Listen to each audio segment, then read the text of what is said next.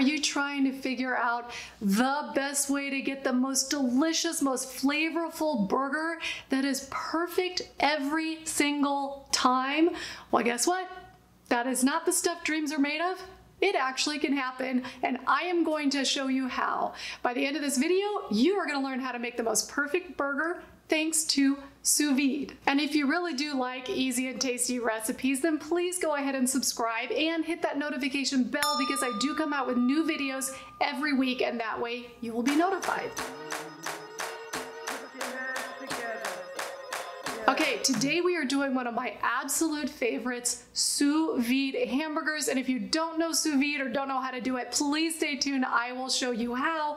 And I also have a great download for you that is going to make your sous vide cooking perfect every single time. So stay tuned to get that. Welcome to the Spicy Apron Cooking Show. I am here to show you the easiest way to get the best results in your kitchen. And there's no better way or easier way to get perfect hamburgers than sous vide. Today, we're talking burgers, and we are going to make them extraordinarily flavorful with bacon blue cheese. Oh, one of my favorites. It tastes almost like you're eating a really fancy steak at a super expensive restaurant. So let's get to it. First, I have here 1 pound of ground beef. Now the full recipe is available. I'll put a link below. It is at my food blog, thespiciapron.com. So here is our pound of ground beef. Now make sure you use no leaner than 15% fat, because that's where all the flavor's coming from. Also, this is bacon that I have cut and sauteed.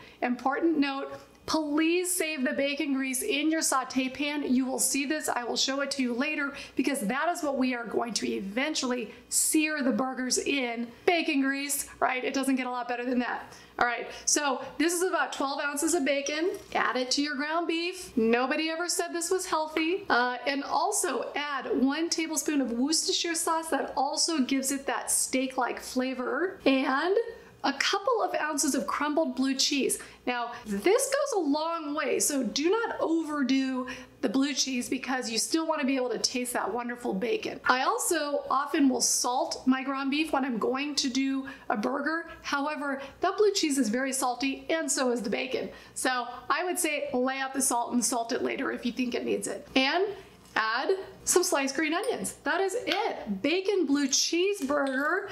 I am going to add a little bit of pepper. We're going to mix this up and form it into 4 patties. Now, I've got a secret about how to do patties for sous vide. Yes, my hands are clean, in case you're wondering. So let's mix this up, and then I'm going to tell you all about it. Okay, so this mixture is all made. Now you want to divide it into 4 equal parts. Obviously, that's going to be a 1/4 pound burger each, so they're a little smaller than I usually make them. You are welcome to make yours as big as you want. You can do 2 half-pound burgers out of this. That would be great. Okay, so let me show you about making a patty. First of all, you do not want to overwork the meat, please. You want to just squish it just enough to have it all come together. You've got that bacon in here that's fully cooked already. You've got your blue cheese and your green onions, but you need to just put just enough pressure to hold it together. Now, when your burger is fully formed, make sure you put a little indentation in the center. And the reason you do that is because when we're going to sear it later, you don't want it to poof up like a football. Okay, so all 4 of my patties are formed with the indentation. They are bursting with bacon and blue cheese. Oh, I cannot wait. So I am curious, is this the first time you're attempting sous vide burgers, or are you an old expert? Put that in the comments below. Expert or first timer. Okay, so now I'm going to get my sous vide all set up, and I'll show you how to do that. But if you want a little bit more detail, I did this video on just plain sous vide burgers, and it shows you a lot about how to get the air out of the package and displacement method. So I'm going to set it up now, but that video will give you a little bit more detail on that method. Okay, as we're getting this all set up, a couple of really important points. First of all, go ahead and put your formed patties in a Ziploc gallon-sized bag. You do not want to vacuum seal these, because the burgers will definitely lose their shape that way. So make sure you do this just in a gallon-sized bag. Do not vacuum seal. And then when you have them in your bag, I want you to go ahead and stick them in the fridge for 30 minutes to firm them up a little bit before you take all the air out of the bag. Important step, again, if you want them to keep their shape. All right, now that these have been in the fridge for about 30 minutes to keep their shape, let's go ahead and get the air out of the bag. Again, like I said, I have more detail on how to do that if you watch that other video.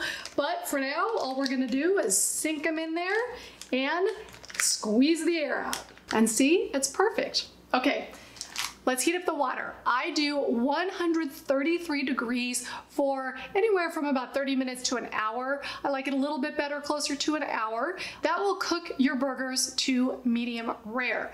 Now, you can obviously do more, just amp up the temperature a little bit, or you can do rare burgers, reduce it to about 129. Okay, so my sous vide circulator, which again, all it's doing is heating up this water bath so I can cook those burgers to the absolute perfect temperature, edge to edge.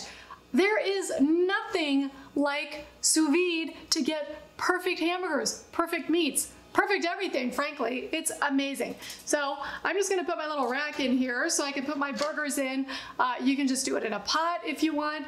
All right, now you've got your burgers that were sealed with the displacement method, not vacuum sealed, and go ahead and submerge them. Make sure they are fully submerged in the water and put them to bed for about an hour or so. Well, these are almost done. It's been just shy of an hour and I'm ready to take them out, but don't forget, I am going to sear these bacon blue cheese burgers in bacon grease, of course. Now, what's amazing about sous vide is that, you know, if you want to let it sit another 20 minutes, 30 minutes, it's okay. There's no rush to, oh my God, I have to get these off the heat right now, otherwise they're going to be overdone. It's just amazing. Also, don't you love my sous vide container? I will put a link to it below. I just bought it off of Amazon a few weeks ago. Love it. Okay, so let's pull these burgers out. Now, it is important to note they are fully cooked and you can eat them just like this right out of the bag and they will be delicious. Oh, you can smell the green onion and the blue cheese. So these are perfectly cooked to medium rare. But to take it up a notch and to get it to look a little more traditional, obviously sous vide right out of the bath looks kind of funky, but we're gonna sear it up in the bacon grease and then they will look gorgeous. Okay, a couple of tips to searing your burgers to make them perfectly cooked but not overcooked. Number one, like I said, use the pan that you sauteed the bacon in. It will be perfect. Number two, you do not need to sear them long. You're really just adding a little bit of exterior flavor and some caramelization. So grab your burgers that are fully cooked and put them in a screaming hot pan. See? Screaming. Okay, and do them for about 1 to 2 minutes per side. Right, and get them off the heat. You don't want to overcook these perfect burgers. And see, you're going for just that color on the outside. It looks better. The bacon grease makes it taste better. But then we're gonna get them off the pan and throw them on a toasted bun. Okay, here they are. And guys, because it's got that bacon that's already cooked and the chives and the blue cheese, you really don't need to add anything for flavor. However, I do, again, use a toasted bun, please. It's much better. I do like to add a little smear of mayo. You can skip this if you don't like it, but it does add just that little extra to your burger. Okay, so mayo's on. I'm just gonna grab one of these suckers. Look at that burger. Can you guys see that? Look at that burger. That is delicious. Top goes on, but of course I have to cut into it to show you how perfectly cooked it is in the middle. Moving everything out of the way. All right, now is the time to see how perfectly cooked this medium rare burger is. Bacon blue cheese, oh, would you look at that? And of course I have to taste it. It's just, it looks fantastic. That's gotta be one of the best burgers I have ever had in my life. So now that you know how to get the most perfectly cooked hamburger with sous vide, I have that free download I told you about. It is a chart and it's got all kinds of times and temperatures for beef and chicken and fish and everything. So there's a link to that below. Go ahead and click on it and that will get delivered directly to your inbox. And if this video helped you think of a different way to do your burgers, then please go ahead and give it a thumbs up. Again, my name is Heather. Thank you for tuning into the Spicy Apron Cooking Show. Happy cooking and wow, happy burger eating.